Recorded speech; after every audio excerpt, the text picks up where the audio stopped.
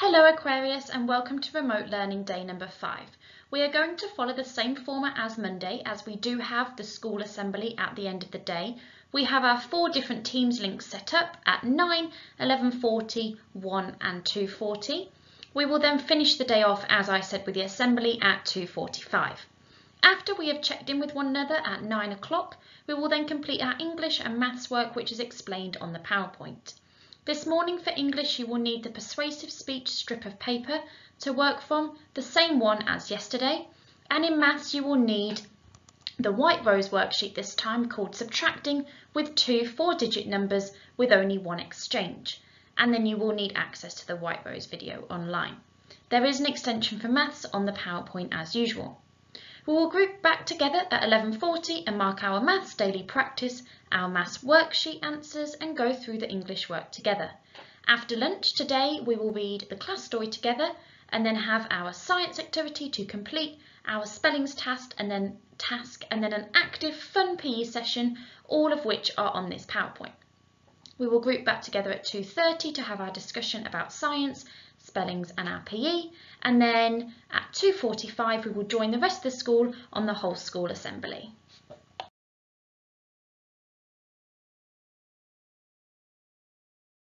In English, we are continuing our drafting lesson from yesterday.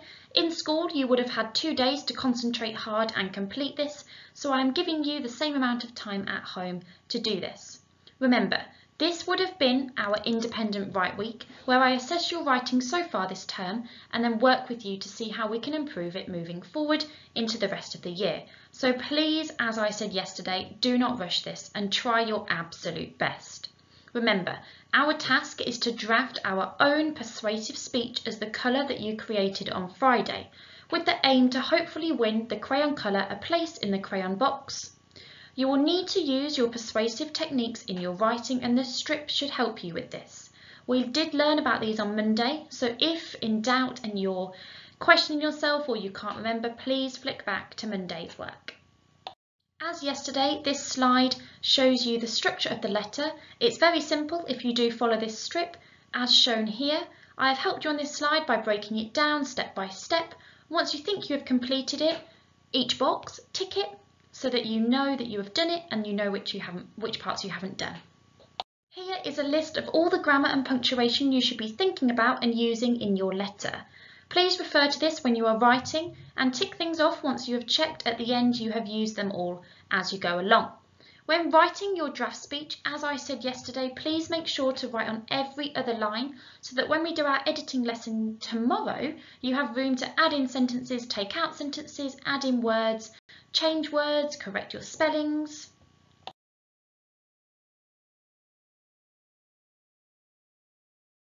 Our brain break activity for today is to complete the fun activity, Would You Rather? We will then share our responses in the morning feedback session.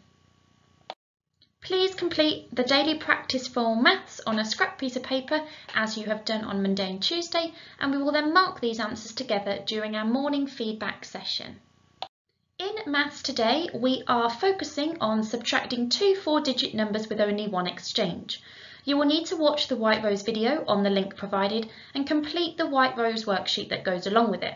There is a picture of this on the slide if you are confused.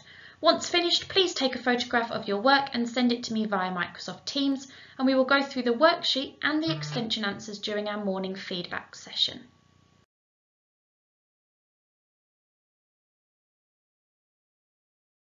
Like science last week, we were going to be completing this science lesson practically in school.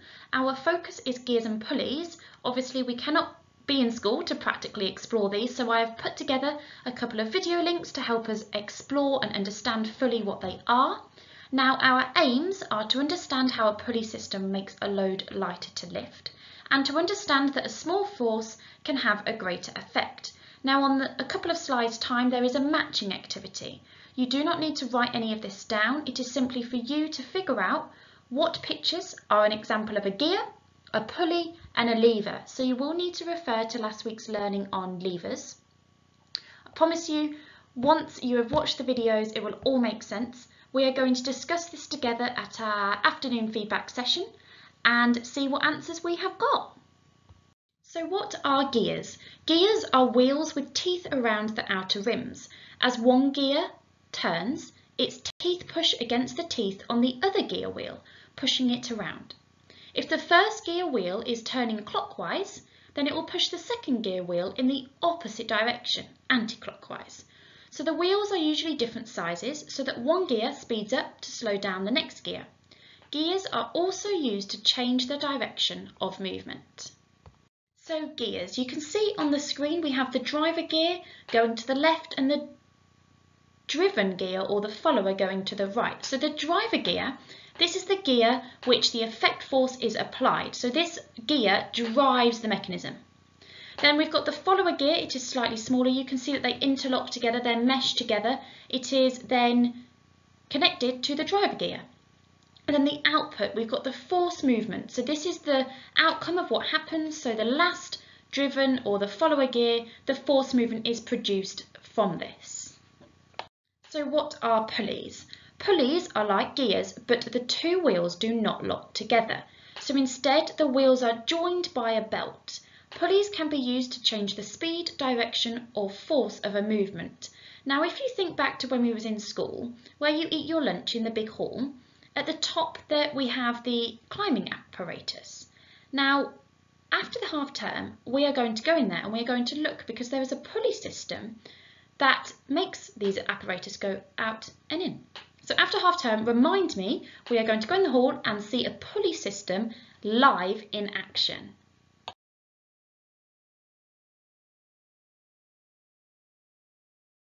In spellings this week, we are focusing on 10 of the statutory Year 5 and 6 spellings. Now you should all have a copy of all of these Year 5 and 6 spellings at home, as these were given out on week 1 of this term. It is a sheet that has a pink heading. For today's spelling task, you need to look at what these 10 words have in common. You need to say them aloud, breaking them up to help you remember where the consonants are. Remember, consonants are letters that aren't vowels, so they're not an A, an E, an I, an O or a U. Please copy these words onto a piece of paper, writing these double consonants in a different colour to stand out. This will help you remember how to spell the words. These will be the 10 spellings that we will be tested on Friday the 6th of September when you come back to school. Please see the separate homework sheet to practice your spellings on. There is a picture if you do not know what the sheet looks like on this slide. The 4 of you who normally work with Mrs. Place for spellings, I will give you 10 separate spellings to work on to practice over half term, ready for Friday the 6th of November when the others in the class will be practicing these 10 spellings.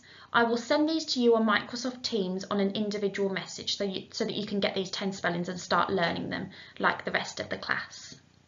For PE this week, I've tried to jazz things up a little bit to really motivate you to stay active whilst we are off school. So to start with, you need to complete your warm-up video, as it's important that we warm our muscles up ready for our exercises today. There is a link on the PowerPoint to follow. I have selected 7 exercises for you to complete. Please create a table like what I have on this scrap piece of paper, ready to record how many repetitions you can do of that exercise in 60 seconds. You are going to repeat these 7 exercises twice. So the first time round, you will get a score. The second time round, you're going to try and improve your score. So for example, squat jumps, let's say you did 31 star jumps on the first time. You're going to try and do 32, 33, 34, really push yourself to improve. This is all about personal challenge, what we've been working on in school. So really challenging ourselves to improve. Now, the table to the right, there is a bronze, silver and gold category. So each time you do an exercise, you will either be in the bronze, silver or gold category. Again, you're going to try and improve this category on your second time through. So for example, squat jumps, let's say you did 11 the first time. You're going to be in the bronze category. You might on the second time get all the way up to 21. So then you'll be in the silver category. Hope that makes sense. On the following slide, I have explained each exercise for you. So you don't need to hand this table in to me. This is all about you improving your score and having fun with PE and staying active. Hello everybody, I'm going to explain to you the 60-second challenges. You're going to need some water to keep you hydrated. Girls, you're going to need to tie your hair back like I am doing, as you're going to get very sweaty and you don't want it to get in the way. First exercise, you're going to come like this, hands planted on the floor, leaning back a little bit, out, in, out, in. This is called our tuck in and tuck out exercise. Don't cheat, please do go all the way back. Your plank, you're going to roll over on your elbows if you can, if not, on your hands, or if that's a struggle, bend down to your knees and hold it there, as many seconds as you can. That is the plank. Mountain climbers, you're going to be on all fours, lift up, in, out, in, out, in, out. Now with the plank and mountain climbers, I don't want your hips up here, I don't want your hips sagging. So those are mountain climbers. Burpees, make sure that you look up and you're not going to hit the ceiling before you do this. If you are inside, you're going to jump in and jump up. Back down, out, in, up. They are burpees. Now, let me move the camera a little bit for our standing exercises. So, find an object. It can be any object really. I have some chocolate fingers because I don't have a ball. Throw them up and clap whilst they're in the air. See how many of those you can do. You can do it with almost any object as long as it's not breakable. That is your catch and clap exercise. Star jumps. We should all be fantastic at star jumps because we do these in our warm-up for PE. So out, in, making sure we are going out. I want to see a big gap. Out, in, in. Squat jumps, we should be good at these because it's like our standing long jump exercise. So bending down, swinging back and jumping up. Squat jump, up. So from the front and up. Again, trying to jump as high as we can. Now, good luck with all the exercises. I'm sure you'll do fab. Make sure to record them in the table for me. Have fun! To end our PE session today, you are going to be a yoga teacher. So you're going to use these yoga pose cards on the following slides to come up with your own yoga routine. It must include at least 5 different poses and you can repeat them as many times as you like. Try and remember it, and then you're going to try and teach a family member when they have time your yoga routine.